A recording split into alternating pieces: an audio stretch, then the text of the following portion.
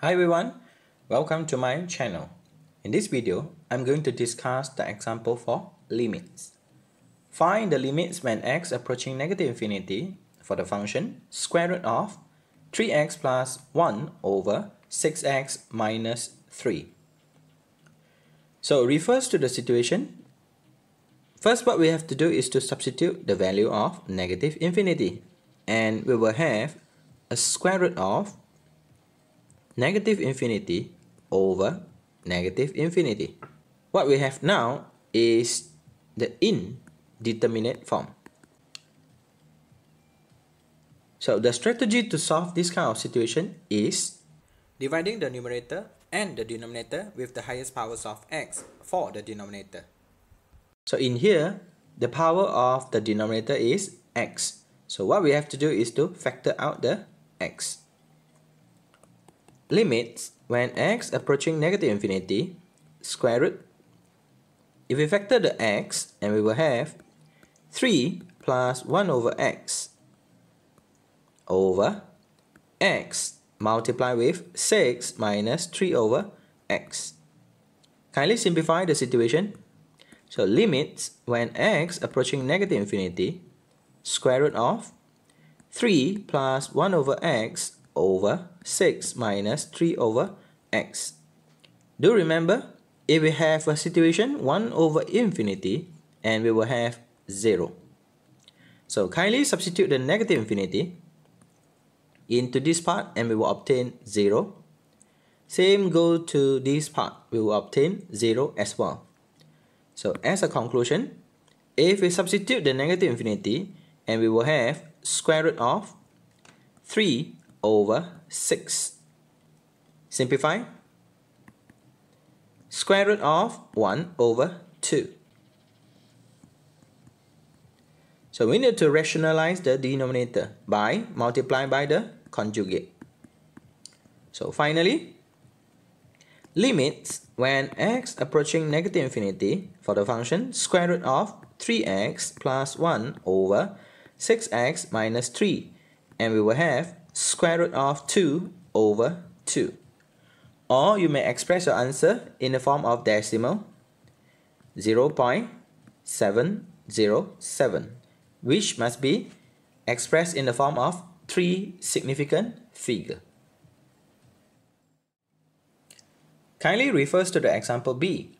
Find the limits when x approaching 0 for the function x minus 2x squared over 1 minus square root of x plus 1.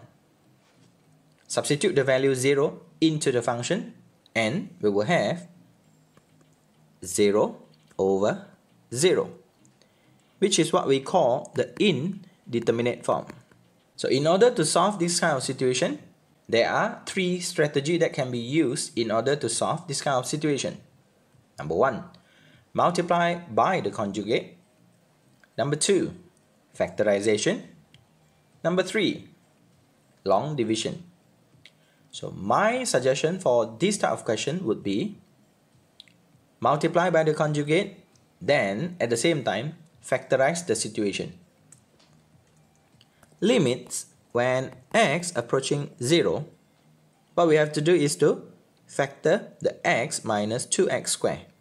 Factor the x, we have bracket 1 minus 2x over 1 minus square root of x plus 1. Multiply by the conjugate. In here, my suggestion would be 1 plus square root of x plus 1 over 1 plus square root of x plus 1. Next, expand the situation. Do remember, only expand for one part, which is the denominator for these questions. So limits when x approaching 0, we will have x multiplied with 1 minus 2x multiplied with 1 plus square root of x plus 1.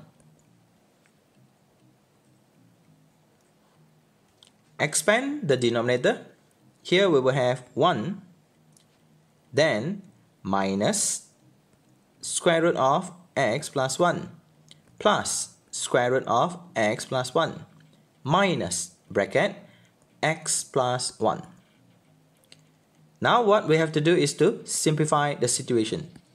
So limit when x approaching 0 for the function x multiply with 1 minus 2x bracket 1 plus square root of x plus 1 over. So in here we will obtain 0. Next 1 minus 1 we will have 0. Finally we have negative x. Kindly refers to the situation. We have a common terms. So meaning that we can simplify the situation. So now what we have to do is to rewrite the situation. So limits when x approaching 0, we will have negative bracket 1 minus 2x multiply with 1 plus square root of x plus 1. Finally, what we have to do is to substitute the value of 0 into the function.